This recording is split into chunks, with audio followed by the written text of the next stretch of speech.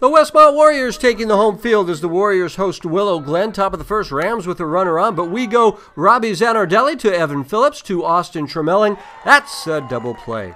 Bottom one for the Warriors, and it's Hunter SCHILPEROORT at the plate with the runner at second. Let the big dog hunt. Hunter with the line single up the middle. Heading for the plate is Ethan Go, and he is safe with the slide. 1-0 Warriors. Bottom two now, a runner on for the number 9 hitter, ROBBIE ZANARDELLI, and ROBBIE muscles up and sends this one deep to left center. It drops for a double. ROBBIE also had a triple in the game. Ryan POIRIER scores. 2-0 Westmont. Still in the second, Ethan Go with a shot to third, but the Rams' Sal MUNOZ with a nice catch to end the inning.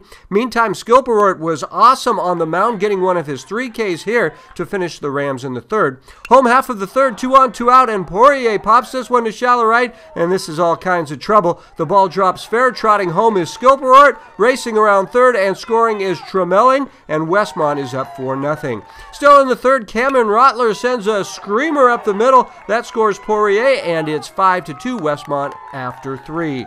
Bottom 5 now as Troy Rottler sends a rocket all the way to the fence. Rottler racing in a third. It is a sliding triple. And then 2 batters later, Cameron Rottler drives in his brother, slicing a line shot to right. Troy scores, and Westmont goes on to win it. 7-0 the final 12 hits for the Warriors. SCHILPEROORT goes 6 full to get the win.